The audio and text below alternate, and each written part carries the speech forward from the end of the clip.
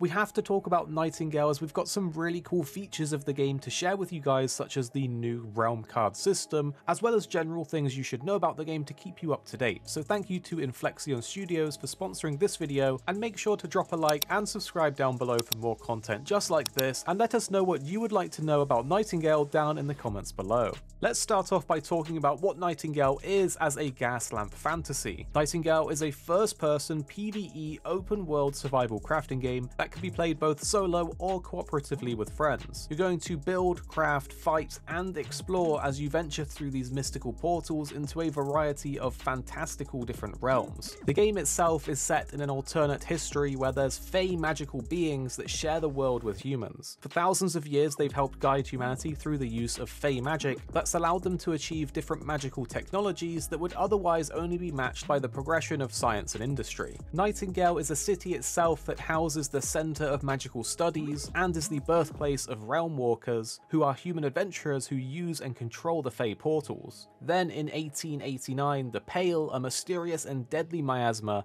from the land of the fey, overtook the earth and collapsed the portal network. Suddenly the remnants of humanity were lost in the realms and desperate to survive. This is where we come in as a stranded and cut off adventurer from the world due to the collapse of the arcane portal network. This catastrophe has left us fighting for survival in the labyrinth of beautiful and dangerous fey realms. Our goal as a player is to become a skilled realm walker and navigate the web of trans-dimensional portals, and it's only through these portals that we can discover our way to the magical city of Nightingale, which is the last known bastion of humanity. And speaking of these portals, let's talk about what realm cards are and how they work. Because realm cards are the key to unlocking access to new and different realms within the game, and each will have its own environments, creatures, and discoveries to be explored. Using these realm cards, you can apply your own choice to what kind of realm you're going to open. To open a portal, you will actually need to find an inert portal arc and provide direction and focus using the realm cards. As you explore the game, you'll find magical ingredients that allow you to learn recipes, as well as craft new realm cards themselves. When you're ready to open a portal,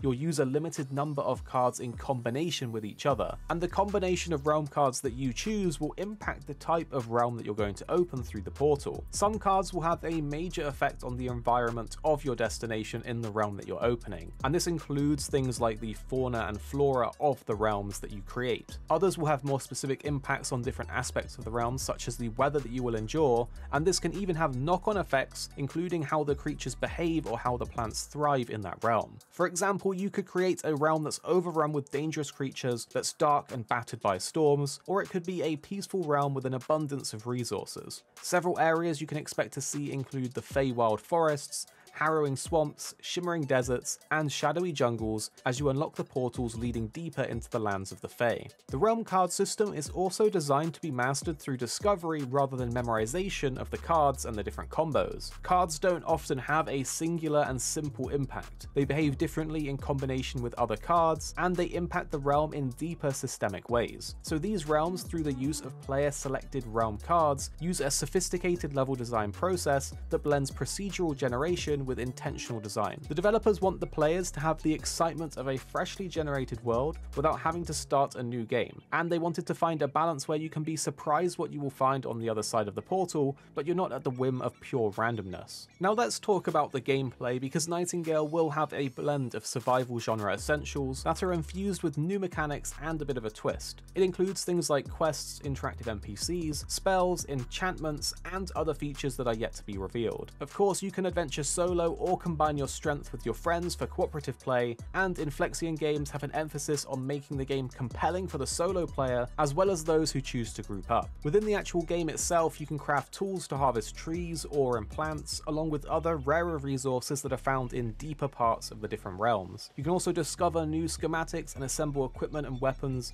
and using specialized ingredients and arcane technologies, you can enhance your gear with magical properties. You can design and construct an estate from a variety of different styles and tile sets, upgrade and customize your structures, and even form communities to safely live off the land. You can recruit NPC workers to help expand your homestead, automate production, and even assist in resource gathering, and you can craft and wield a variety of melee weapons and firearms in first-person combat. You're going to be confronting creatures that lurk within the Portal network, fending off incursions, and joining other players against colossal apex creatures such as the Skyfallers, that are these huge colossal giant monsters, as well as these very interesting looking tree-bound spirit monsters. I really can't wait to battle those, but now we're going to talk about the platform, the release, and the studio itself. It's currently set to release this year into early access in the 4th quarter of 2022. This means if you're a survival fan like me, it's not too far away, so I find myself getting quite excited for it. It's of course developed and published by Inflexion Games, which is a studio that was formed in 2018 by a group of industry veterans,